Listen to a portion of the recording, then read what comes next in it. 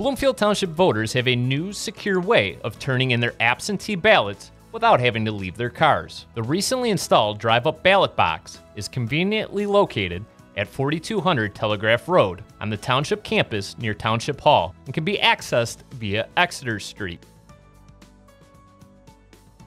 According to Township Clerk Martin Brook, the ballot box along with 2 security cameras were purchased entirely with funds from the Michigan Department of State's 2022 Election Security Grant. These security measures will help to maintain election integrity. The security of the drop box ensures that the ballots are protected. Cameras are on the box 24 hours a day, both seeing the front and the back. It's quite revealing as to who is here at any given moment at the drop box. Clerk Martin Brook and Township Trustee Neil Barnett were the first voters to use the drop box at the unveiling ceremony.